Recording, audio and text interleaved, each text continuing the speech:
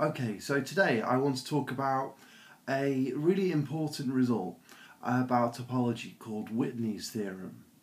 And this is all about when you can embed one manifold of a certain number of dimensions into another manifold in a certain number of dimensions.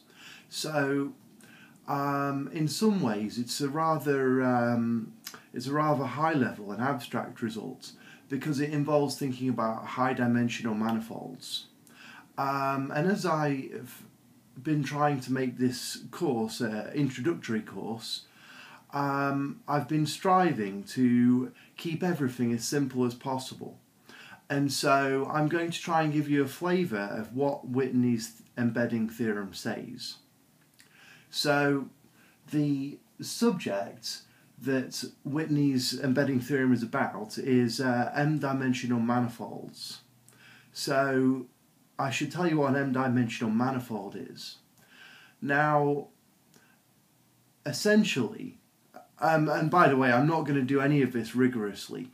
I can send you links to other sources. I'll put some links up to other sources which explain all of these things rigorously, with all the extra caveats and details which need to be taken care of if one wants to formally use such a result.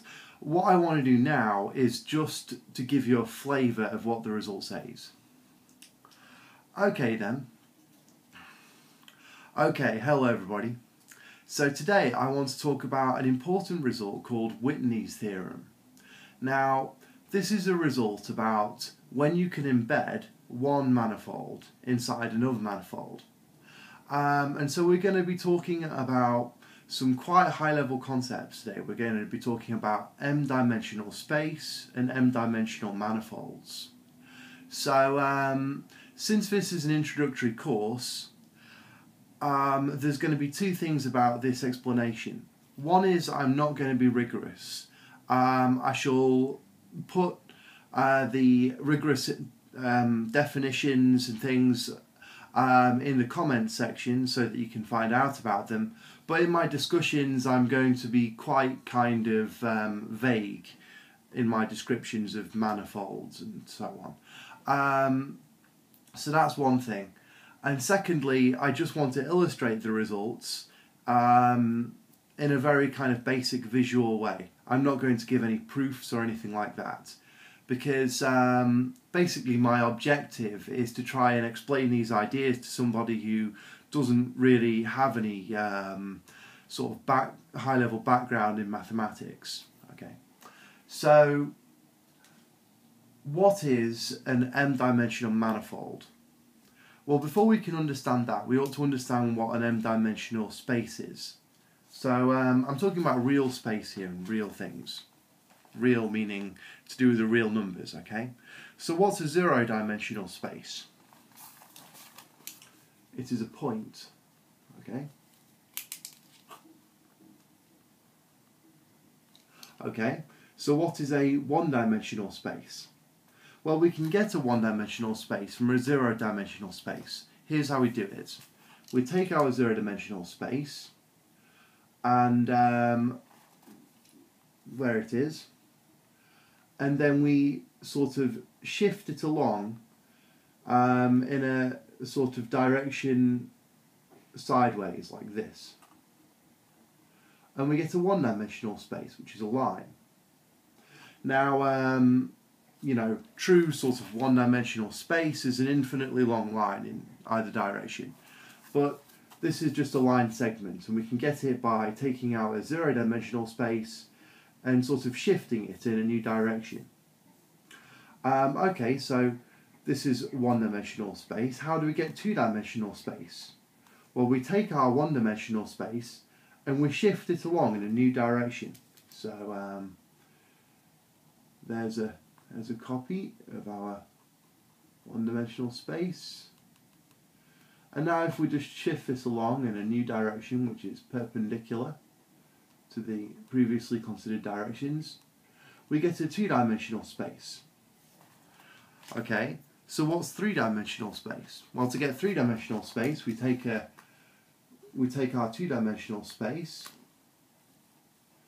and then we shift it in a direction which is perpendicular to all of the previously considered directions. Excuse my drawing, it's quite difficult to draw when one is not looking at the paper. And then we get the familiar cube, which can essentially be viewed as the thing that you get by taking a square and then shifting it in a direction perpendicular to its plane. Okay then, so how do we get four-dimensional space? Well, we take a copy of the three-dimensional space,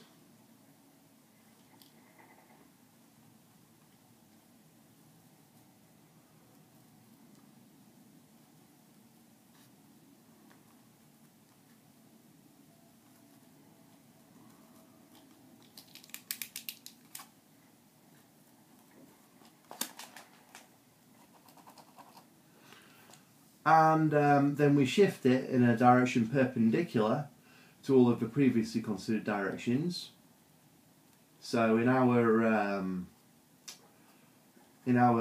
three-dimensional lives, we wouldn't be able to imagine such a direction perhaps, but if we assume that there is one, then we can shift our cube in that direction, and then we just look at the kind of elongated shape formed by doing such a shifting. Okay, and so here's a four-dimensional cube, or a two-dimensional shadow of a four-dimensional cube, if you like. So essentially what we've done here is to take a three-dimensional cube, a piece of 3D space, and then shift it along in a perpendicular direction. So there's another 3D cube right there. And we've kind of looked at the space swept out by doing that, by taking this 3D cube and then shifting it along in some new kind of fourth direction, which is perpendicular to horizontal, vertical, and left, right. So it's kind of interesting to think about this sort of stuff. Some people like to talk about stuff like, is it possible to visualize four-dimensional space? I think it is. Basically, you can think of time as a fourth dimension, because if you imagine a movie of an object, say, just watch this. This pen is moving through space, so basically you can consider a sequence of kind of 3D pictures, one where I'm holding the pen here, one where I'm holding the pen here, one where I'm holding the pen here, etc. And you can think of each of those as coming after each other, as they would do in a film. And so in a way, time is sort of like a direction which is perpendicular to the other three dimensions. So, okay. Obviously, this idea can be extended further. So one can then consider things like five-dimensional space, six-dimensional space, etc. Okay, so that's the basic idea of hyperspace, if you like, of high-dimensional Euclidean space. Mathematicians tend to explain these things in more conservative terms. They would rather think of two-dimensional space as the set of all pairs of numbers. Okay, so in 2D,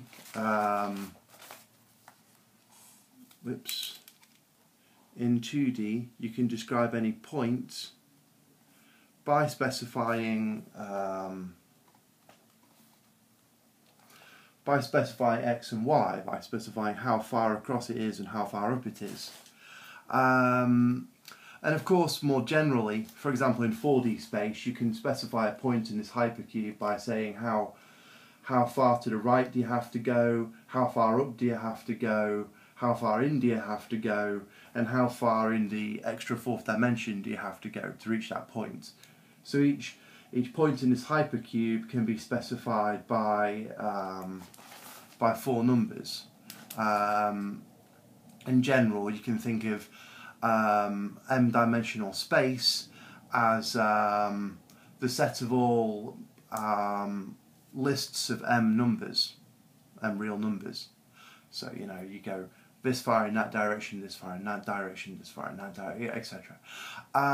So that's high-dimensional space, a crash course in hypergeometry. What about manifolds? What's a manifold? Essentially, a manifold is a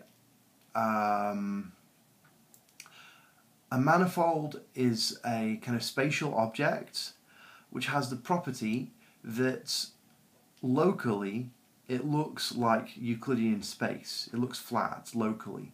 Okay. This isn't a formal definition, of course. In fact, I'm only restricting myself to telling you about very specific kinds of manifolds here.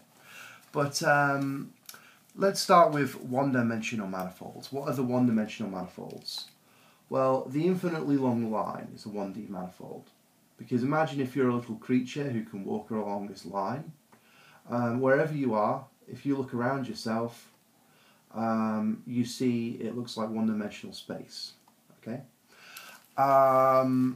What other kind of manifolds are there? How about a line segment?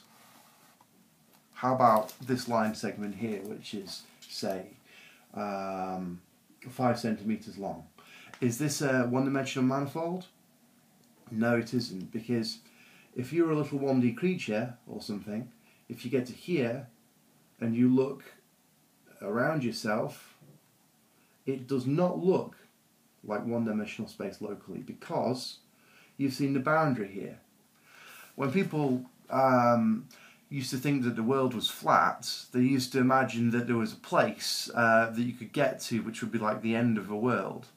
And this idea of the edge of the world or the edge of the universe is a very scary idea to us humans, and I'm sure it would be very terrifying to a creature who lived in a one manifold as well, so who lived on a line interval as well. So basically, if a surface has an abrupt boundary that can be reached, it's not a manifold, because if a creature gets to such a boundary point, the space around them looks different there. They see a wall or they see an end or something. So that stops it being a manifold. So okay, is the infinite line the only one-dimensional manifold? No. We've also got the circle. Okay. So that's all right. If you're walking around a circle, it could be curved, but if you're a little one-dimensional creature walking around in a circle, if you look at the space close enough to you, it looks flat. So that makes it a one-dimensional manifold. Okay then, so that's 1D. Now let's quickly move up to two-dimensional manifolds. So what's an example of a 2D manifold? A ball. A ball is an example. The infinite 2D plane is a 2D manifold. A sphere is a 2D manifold. I'll give you another example.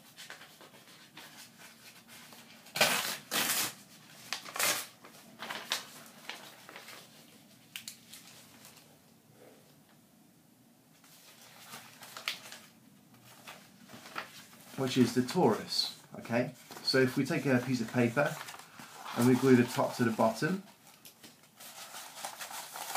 and we glue to the left to the right, we get this kind of donut shape. Okay, this is a torus. An alternative way to think of it, excuse me, is that we can think of it as a kind of square or rectangle with opposite edges identified. So if you are a little 2D creature, if you walk off this boundary, you end up coming back on this boundary. And if you walk off this boundary, you end up coming back on this boundary. So this is a two-dimensional manifold because wherever you are, if you sort of take a point and you look at the sort of neighbourhood around that point, it looks like two-dimensional space if you pick a small enough radius. So that makes it a two-dimensional manifold. So the sphere, the torus, the plane, are these the only two-dimensional manifolds? No, there's lots of them. Basically, any surface without a kind of abrupt boundary is a two-dimensional manifold. But let me show you a more interesting one. If we get this model here, and then we change it a bit, so let's now point this arrow upwards instead of downwards. Okay, so you see what I've done here. I had an arrow, but both of these arrows used to point down, now I'm pointing this arrow up. What does that mean? Well, what it means is that this shape now has a twist in it, so that a creature that walks off in this direction now comes on in this direction. This is called a Klien bottle. Okay. So what I've essentially done here is glued the top to the bottom, and I've also glued the left to the right, but with a twist. A little bit like if you make a Mobius strip. So when you make a Mobius strip, you give it half a twist before you glue the left to the right, like this. Okay. So then, if you go off the Mobius strip at the top here, you end up sort of coming back on the other side at the bottom here. So this is called a Klien bottle, okay? And it's another example of a manifold. You can see other videos about Klien bottles. You might even know what they are. Okay, so what does this have to do with Whitney's theorem? Well, what does Whitney's theorem say? Whitney's theorem says that every m-dimensional manifold can be embedded in 2m-dimensional space. Now, I'm missing out a lot of the details, which you can see in the comments below if you want the full extensive theorem, but I'm trying to give you the basic idea of what it says. So basically it says that you can embed every m-dimensional manifold in 2m-dimensional space. So what does that mean? Well, okay, firstly let's just talk a little bit more about manifolds. You've seen two-dimensional manifolds, one-dimensional manifolds. You can also have three-dimensional manifolds. An example would be three-dimensional space. There's also a three-dimensional analog of a sphere, which is basically kind of similar to the hypercube that I just drew for you. There are also many other kinds of three-dimensional manifolds. For example, there's like a hypertorus, which is like, you can basically think of it as like a cube with opposite faces identified, so that if you were a creature living inside this cube, if you walked out of one face, you'd end up coming in through the other face, etc. So a three-dimensional manifold basically is some kind of spatial thing where if you take any point and you just look at a small sphere around that point, you just look at the neighbourhood of that point, the kind of 3D sphere around that point, it all looks flat and it looks like 3D Euclidean space. Okay, so you can then imagine higher and higher ordered manifolds. Basically, an m-dimensional manifold is where if you take any point and you look at a small enough neighbourhood around that point, it looks like m-dimensional space. Okay, flat space. Now then, what does Whitney's theorem say? Whitney's theorem says that any m-dimensional manifold can be embedded in 2m-dimensional space. So let's look at some examples. The circle is a one-dimensional manifold, and I've just embedded it in two-dimensional space, you see? So this is an example of Whitney's theorem. Now, the sphere is a two-dimensional manifold, and obviously that can be embedded in three-dimensional space. We see it all the time. We see a ball in the air. That's a sphere which has been embedded in 3D space. Okay. So in general, Whitney's theorem says that, for example, every two-dimensional manifold can be embedded in space of dimension 4 or less. Well, that seems a bit strange, doesn't it? Why? Surely every surface can be embedded in 3D space, right? Not really. Not with the kind of embeddings that we have in mind, because we're not going to allow certain things to happen. For example, we're not going to allow self-intersection, okay? So, let me give you an example. This Klien bottle here, okay? So, the Klien bottle is basically, to make a Klien bottle, you take a rectangle and you glue the top to the bottom, okay?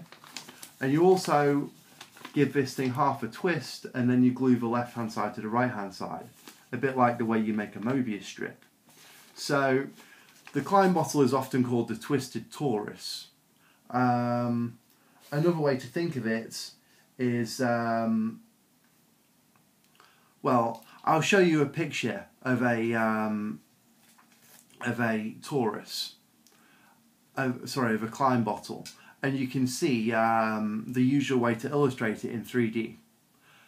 Now, there's something very important about the Klien bottle, and that is that you cannot actually embed it properly in 3D space. However you try, you're going to get self-intersection. This Klien bottle, this funny twisted sphere thing, this funny twisted torus thing, actually cannot be embedded in 3D space without having some parts of the surface crossing through themselves. And so here we have an example of a 2D manifold that cannot be embedded in 3D space. But Whitney's theorem says that it can be embedded in 4D space without self-intersections. And Whitney's theorem goes further, and in general, Whitney's theorem says that every m-dimensional manifold can be embedded in 2m-dimensional space. So there you go. You can see the details below if you want to know more about this. Thank you. Here we have an example of a Klien bottle, which I 3D printed this evening. And you can see that it's self-intersecting. Basically, the idea is that, I can get a good focus on it. Yes, the idea is that this kind of tube goes up and then it has to intersect itself so that it can come back down and join itself.